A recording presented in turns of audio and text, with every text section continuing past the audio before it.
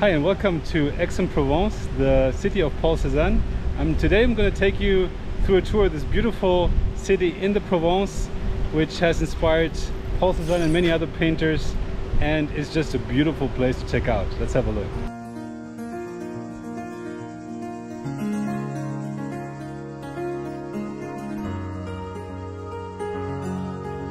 It's a beautiful, beautiful city. It's a sunny day today, so a perfect time. A whole bunch of Picassos on display, major places that you should see. A beautiful art museum. Calissons are a summer sweet that are made out of candied fruit. They just look like a painting. You have to check this out. It's a big highlight that you can't miss. It's one of the most popular museums in Aix-en-Provence. Blue sky like today. One of my favorite towns in France. So Aix is full of surprises, and I'm going to take you on a walking tour through Aix. Aix-en-Provence might be one of my favorite towns in France. It's a beautiful, beautiful city, and it's a sunny day today, so a perfect time to visit the city. I'm going to take you on a walking tour through Aix, and we're going to check out all the major places that you should see when you're here. And we're going to start our tour at the Place Générale de Gaulle. You have the tourism office just behind me, and there's a shopping area which is brand new, and this is the perfect place to explore the city.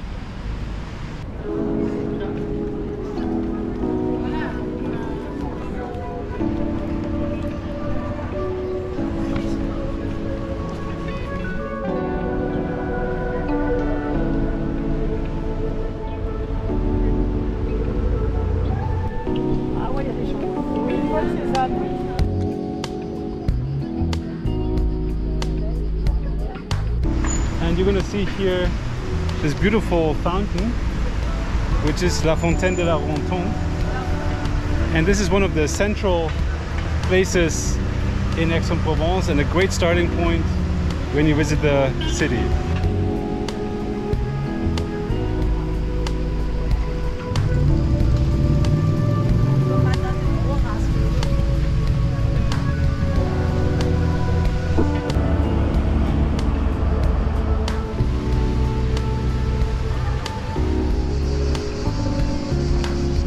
From the Fontaine you get directly into the Cours Mirabeau, which is this beautiful tree-lined boulevard that has been turned into a pedestrian zone. And this is just a magnificent place to stroll along under these towering trees that provide some nice shade in the summer. The sun seems to always be shining in Aix-en-Provence, at least every time I've been here. I had great weather and blue sky like today. So when you walk along the Cours de Mirabeau, you'll see lots of small cafes and bistros, and a few stores here and there. So let's just enjoy the walk through this beautiful boulevard.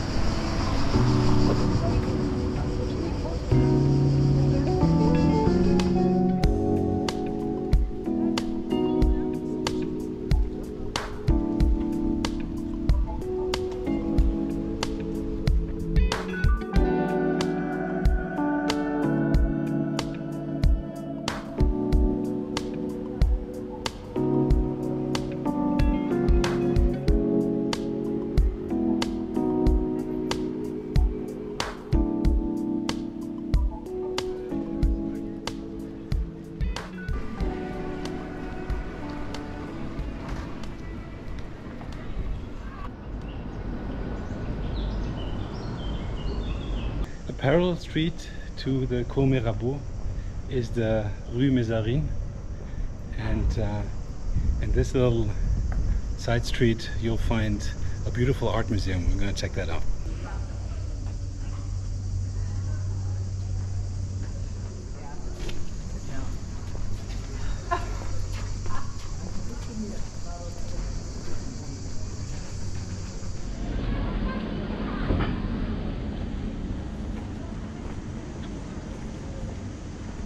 The Hotel de Caumont was built as a hotel in 1715, and it now houses an art museum, the Caumont Centre d'Art, which features exhibitions of Paul Cézanne and other painters that have frequented this area here in Aix-en-Provence. And it's really a beautiful palais if you want to check that out here.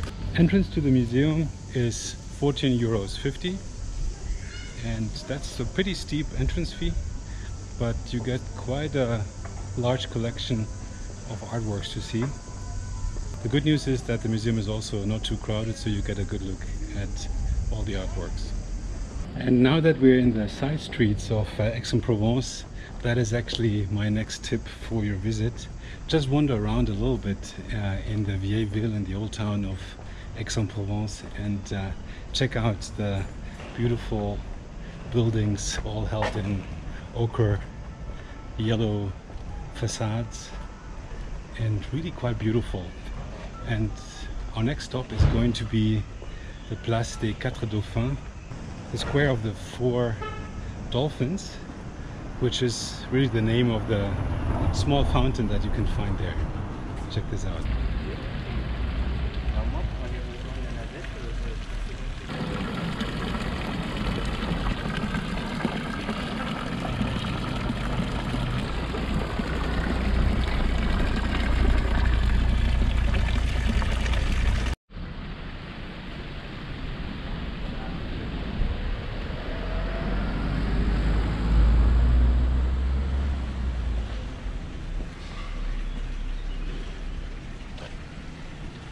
From the Place des Quatre Dauphins, it's just a stone throw away to our next destination, which is a beautiful church that is held in the Gothic style.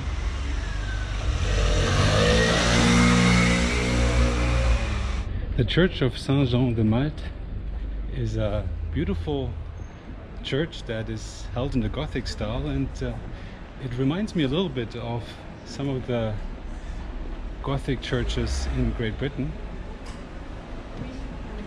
Let's have a look. I don't think it's open today, but we'll get a little closer and check it out.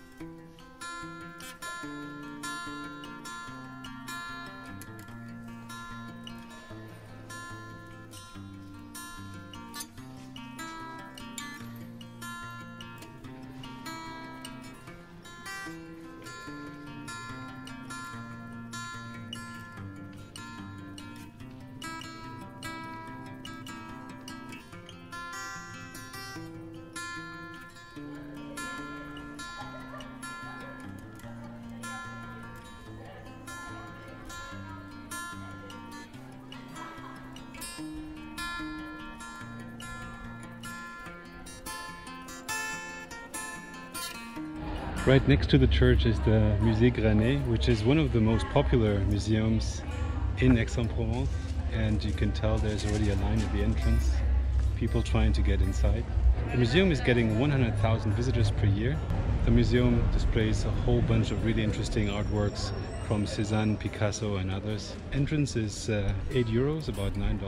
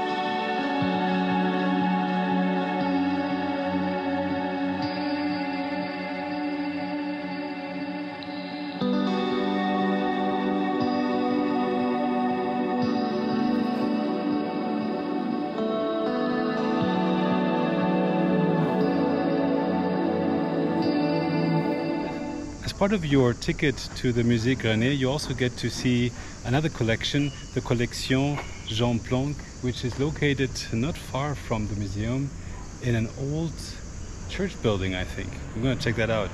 This collection contains artworks from Picasso, Renoir, Monet, Van Gogh, Gauguin, Braque, Dubuffet, and the list goes on. So all the greats are on display here in Aix. Let's have a look.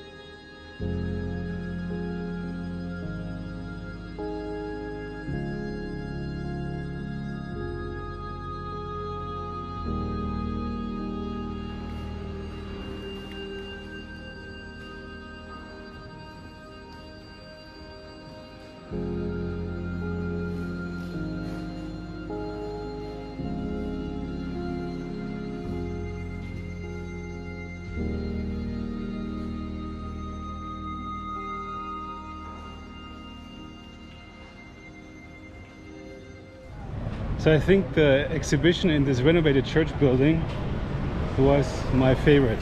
It's a really cool space, has been completely modernized, and you have a really interesting art collection there. There's a whole bunch of Picassos on display, and even some less known art brut artists, which I found just really interesting.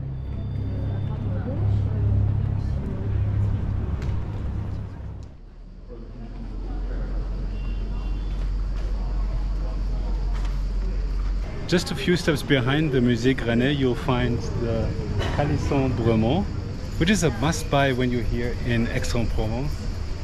The Calissons are a sweet pastry delight, and they look really yummy, and we're going to check that out now.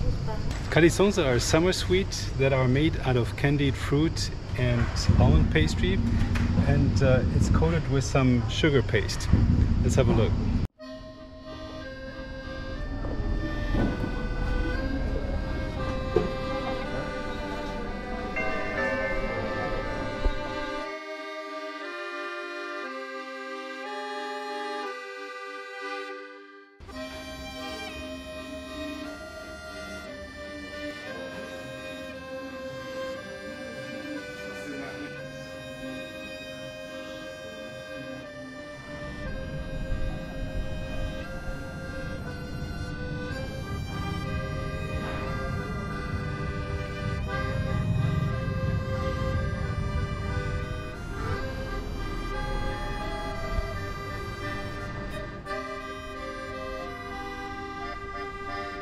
So I'm now at the Place Vauban at the end of the Cours Mirabeau, and we're going to head into the old town of Aix, and we're going to check out what's in store there.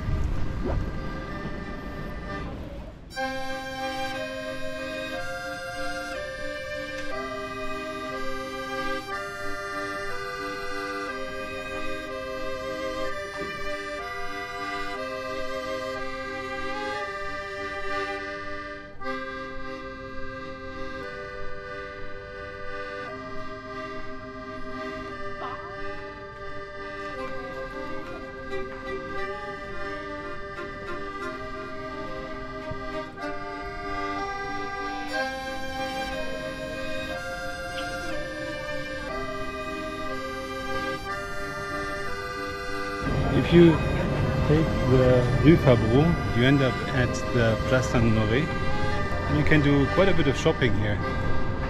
You see lots of boutiques, both international brand stores as well as local boutiques.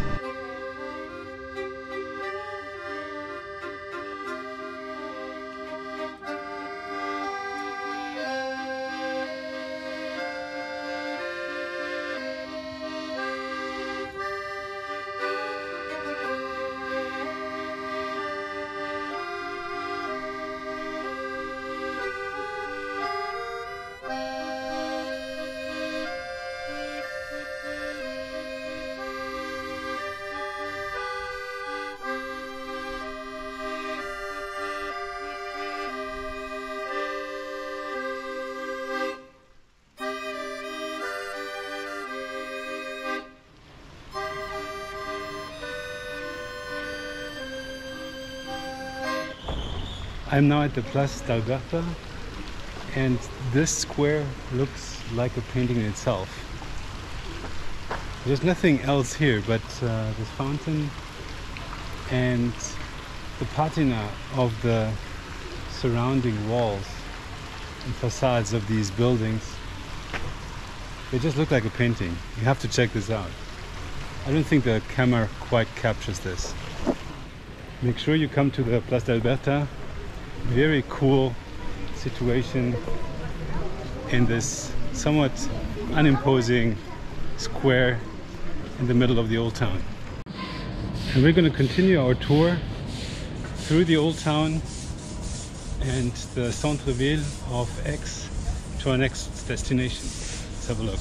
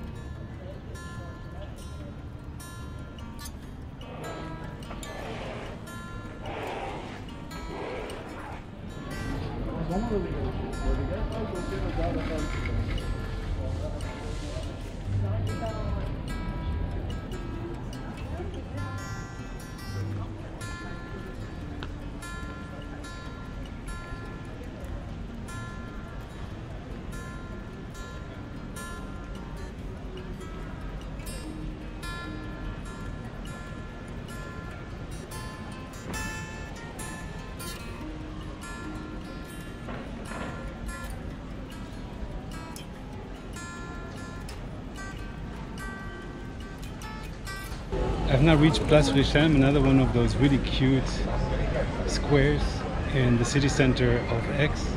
As you can see, lots of bistros and cafes on this nice square that is under the shades of these towering trees.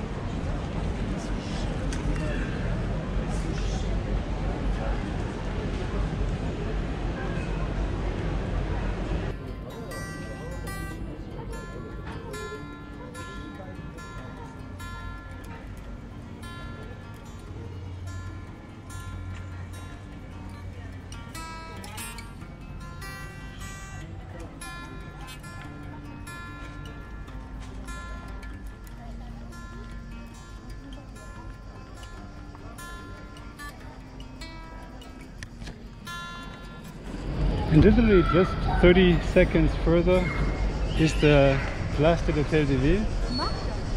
Here is the town hall of Aix. Really beautiful building with a nice clock tower. Check it out.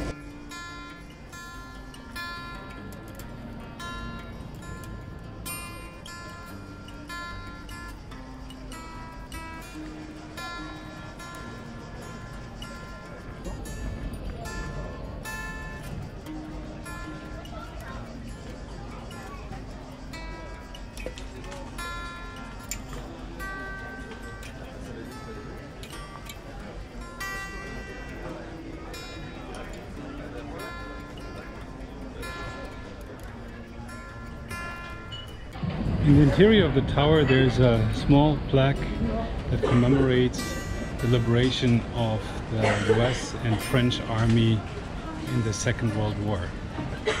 In 1944 they liberated the Aix from the Nazi regime. If you pass the clock tower and make a sharp left, you get immediately to the next square, which is the Place des Quarts d'Heure, which is a really large square with lots of restaurants.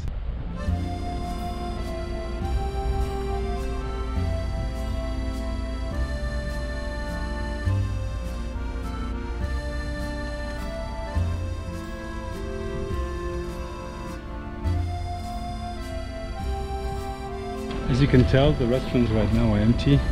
It's too early for that, but imagine in the evening it's a really nice place to taste some dishes from the Provence.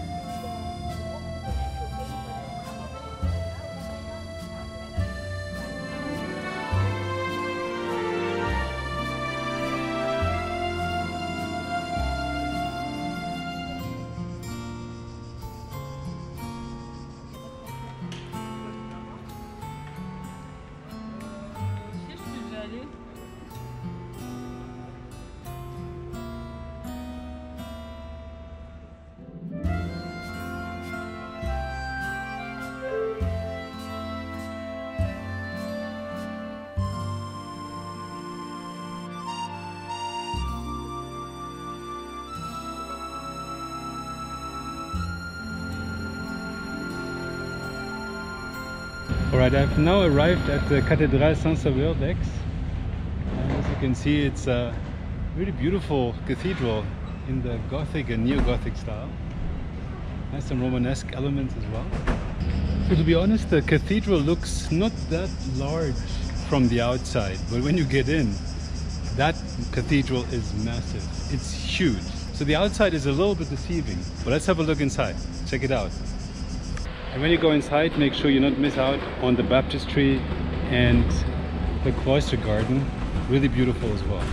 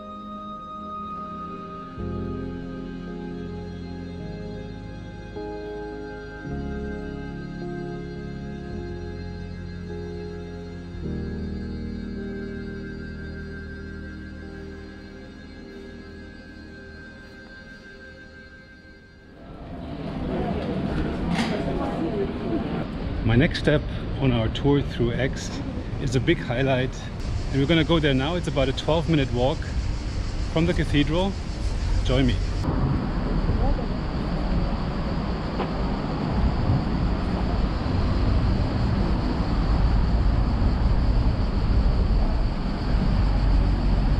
On the way, I just stopped at the Monument Joseph Sec. The monument of Joseph Sec commemorated 4 years of liberty after the storm of the Bastille in Paris. So very interesting. Dates all the way back to 1792.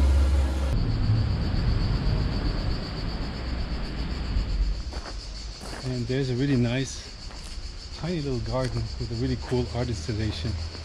Check this out.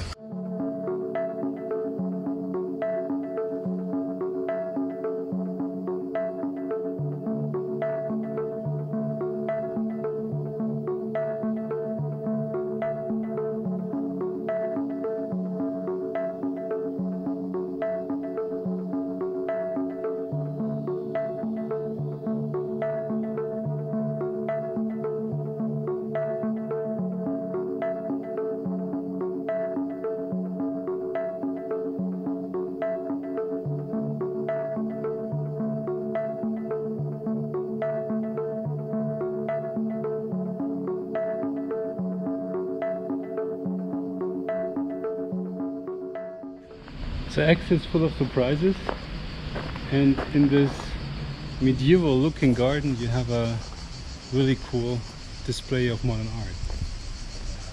The art piece is called Resonance by Etienne Ray and might only be a temporary exhibition, but I wouldn't be surprised if they don't do other exhibitions as well. So this walk is going through a slightly less picturesque part of Aix, but I think it will be worth it. It's going through a residential area, Rue Paul Alexis. So of course my next stop is the Atelier de Paul Cézanne, which lived and worked here in Aix and produced most of his art in this town and around it, looking at the Mont Ventoux. This 19th century post-impressionist painter is really the pride of the city, and he had his workshop just a short walk outside of town, and he walked to his workshop every day. This is where he created his artwork in the last 6 years of his life. What's so cool about this atelier is that it has been untouched since Paul Cézanne passed away over 100 years ago. So you can literally see how he left the place before he died. It's like going back in time for a moment, and I think that's so interesting. So behind this unassuming wall, we've reached now the Atelier Cézanne.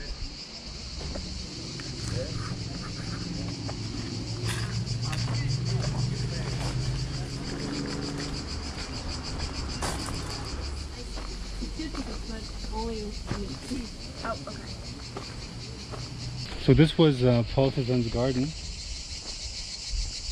and the place where he painted quite a bit as well. If you want to see the workshop itself, make sure you get prior reservations. I didn't do that, and unfortunately all the tours as well as the unguided visits are all sold out for today. So I have to be content with the garden. Now, full disclosure, I've been here about 25 years ago, and I've seen the workshop back then, and I don't think it's changed since then.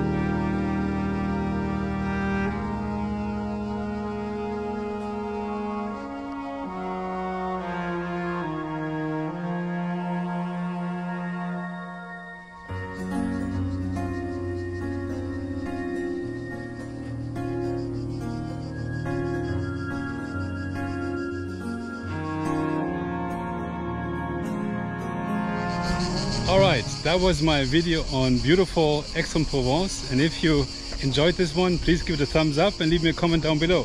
What was your favorite part of Aix-en-Provence? And please also check out my other videos on the beautiful Provence and the south of France. And if you haven't done so yet, please subscribe to my channel, and I hope I see you next video. Have a good one. Bye bye.